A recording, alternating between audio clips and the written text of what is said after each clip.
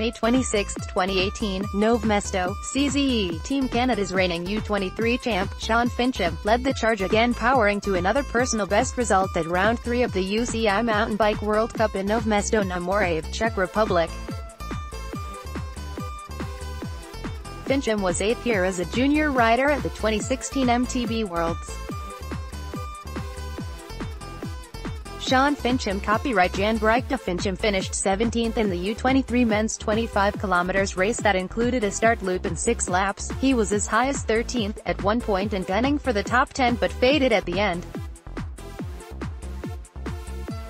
Last weekend he was 21st in Albstadt, Germany, and is making steady gains with another career best result. Vlad Doskalu, copyright Jan Brychta Vlad Doskalu, Ruhula bike racing team took the win as he and Filippo Colombo, Sway, BMC mountain bike racing team broke away from an early front group of 5 riders. Doskalu dropped Colombo on the final lap for the win.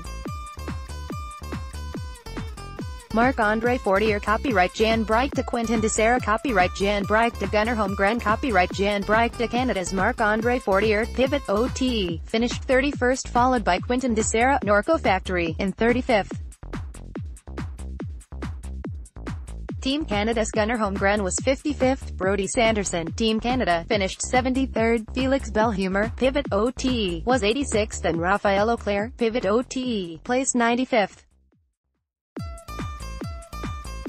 Women's start, copyright Jan Brychta Juliette Tetreault, Independent, was the top Canadian, placing 29th in the 21.3 km U23 women's race that began with a start loop and then saw riders complete 5 laps.